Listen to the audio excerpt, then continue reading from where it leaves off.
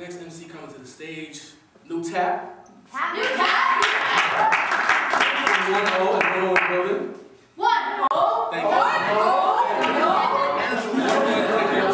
We do it before and after. Anyways.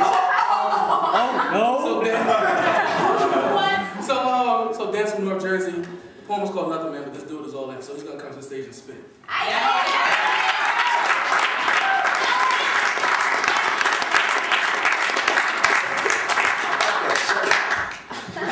Who do you think you are, nothing man, cutting me down to your size with your own lies, hiding in your money green hoodie all alone, slouching around with only headphones containing your hard-headed emptiness?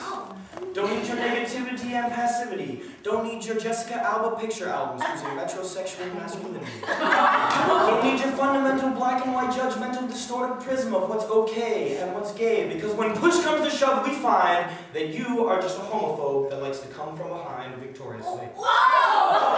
Sitting all day materialistically staring at that shiny new gleam from your unwrapped LCD screen, just go back to your mushrooms and fireballs and red suspenders and old school cool. Waxing bohemic slobbering jewels of wisdom, because you are so stoned, making me feel like a stranger in my own hazed home, in my clothes that smell of putrid smoke. I'm through giving you the benefit of the doubt of my own criticisms. True, my fault-finding flaws were there, but you pollute the air with your own airs of condescending superiority. So I'm airing out this pussing wound and ripping off the Band-Aid. And I don't care if some of the hairs come with it, because my anger will fester no longer. Get the hell out of my brain, nothing man, you cynical monstrosity setting me boundaries. Be honest, it's not realistic. It's straight up pessimistic bullshit.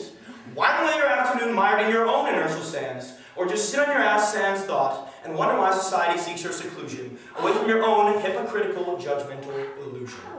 I try to pick you up, but you bite me with rabid criticism.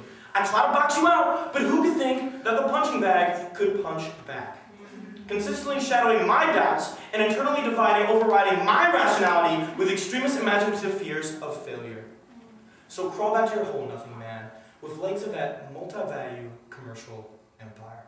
Drag other people down with your meaningless jargon sprawled out on our couch, surrounded by dollar green corporate candy wrappers, long forgotten in your quest to make the common room clean. Your whole life revolves around expensive, high-def crap. Go back to your cave and sleep away the afternoon to avoid reality, or fog up the bathroom mirror so your own scornful, hollow shell stare doesn't scare you positive. Never there when anyone needs you, turning over that shiny new leaf you still possess, those slimy green slugs, growing in the nutrients of other people's sweat. Don't hold me back, nothing man. Don't tell me what you think I am.